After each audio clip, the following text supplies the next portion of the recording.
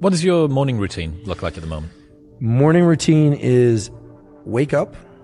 Round about what time? I'm waking up these days around 6 a.m., 6:30 a.m. I'm trying to go to sleep by about 10:30 p.m. Sometimes it's 11, sometimes it's 10. I wake up, and I have to be careful here because whenever I've described my routine in a little bit of detail, people always say, I can't believe you don't go to the bathroom. When I wake up, I make a beeline for sunlight. So I'm going to get sunlight in my eyes. I'll probably go into the grave saying this, so forgive me if people have heard me say this before, but the single best thing you can do for your sleep, your energy, your mood, your wakefulness, your metabolism is to get natural light in your eyes early in the day. Don't wear sunglasses to do it. It takes about 10 minutes or so. If you live in a cloudy area, if you're in the UK in the winter, yes. Or the summer, maybe you resort to some artificial light as a replacement, but as much as one can, get bright, natural, and if not natural, artificial light in your eyes early in the day without sunglasses. Contacts and eyeglasses are fine. Don't try and do it through a window or windshield. It's going to take far too long. This sets in motion a huge number of different neurobiological and hormonal cascades that are good for you, reduces stress late at night, offsets cortisol, a million different things really that are good for you. So I get that. And yes, sometimes. Is that a walk? Doing a little walk? Ideally, that would be a walk, but sometimes we'll just go into the yard and have some coffee and soak in whatever sunlight through the clouds. If it's a cloudy, overcast day, it might be 20, 30 minutes. If it's a very bright day, it might just be a few minutes. But really, the quality studies on humans that have looked at this say try and get as much natural light as you can in the morning hours, whenever it is that is for you, especially the first 3 hours after waking. If you can work outside, great. If you can get near a window, because as opposed to just in a dark conference room, that's better. But if you can get outside, that would be fantastic. So I get sunlight.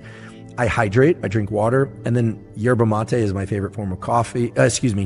Are you waiting? How long are you waiting from 90 to 120 minutes. Are you doing any salts during that time? Are you taking any electrolytes in?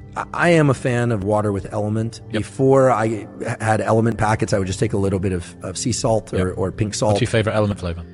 I like them all. There's one I don't like. I'm not a fan of the chocolate one, but I like it. Yeah, some people love it. That's just the best way. That cold glass of water and that first thing in the morning. And I mean, it was you who reassured me of what I thought was bro science about your adenosine system not being active for the first 90 minutes. And if you're going to pump caffeine onto that, you're not really actually acting on that. Your adrenal system is the one that you need to be looking at, optimal euhydration, all that sort of stuff. It's just such a good way to start the day. So, okay, we've got 90 minutes deep. What have you been doing in that? You've had your light in the eyes. What have you been doing between that and the yerba mate 90 minutes? I do everything I can to not do email, not do social media, and to take care of a few critical tasks. These days, I have this obsession with trying to do one cognitively hard thing a day, and one physically hard thing a day. Now, not extreme physical, not David Goggins level workouts or anything, but in that 90 minutes, I'll typically try and read a research article start to finish, or I'll work on a document that I might be doing a grant or a research paper or planning a podcast or researching a podcast. I try and get my brain into kind of a linear mode. I try and narrow that aperture. So if I don't, the distraction that's created by social media and interactions with others can kind of wick out into the rest of the day. So I'm not necessarily trying to finish something in that time, but I try and do something challenging.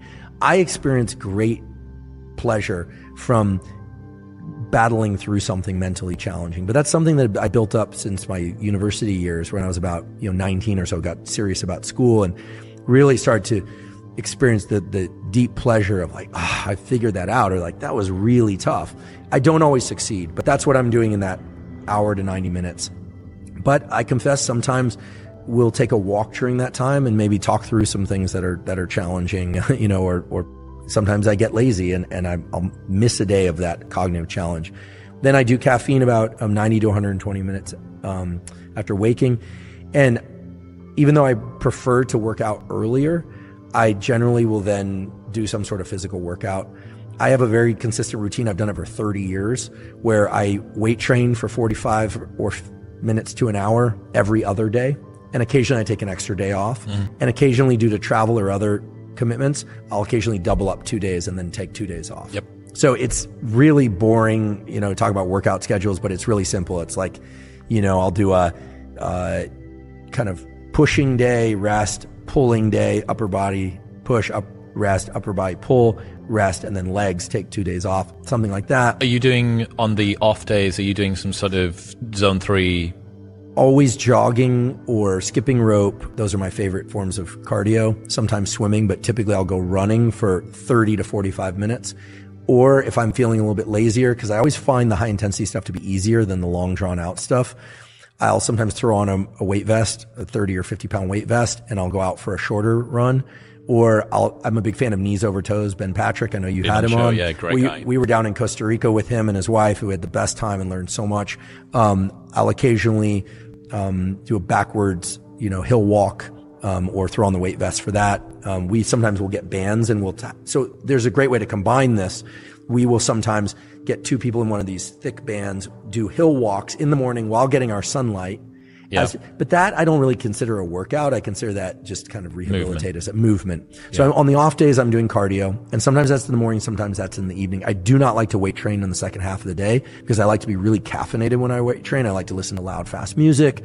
Most of the time, not always. I keep my phone out or off for most workouts. Podcasts maybe if I'm running, but I really try hard when I'm working out to just focus on the workout. And those workouts, the weight training workouts, are always 10 minutes or so of warm up and then no more than 40 to 50 minutes of really hard work. If I do train hard any longer, I don't recover enough to be able to come in a few days later. And when I train that way, I generally make pretty consistent progress. And you're taking yourself up until, what's that, probably maybe 10, 30, 11 a.m., something like that? Yeah, and then I'll eat my first real meal. Now, occasionally I'll wake up really hungry if I didn't eat that well the night before.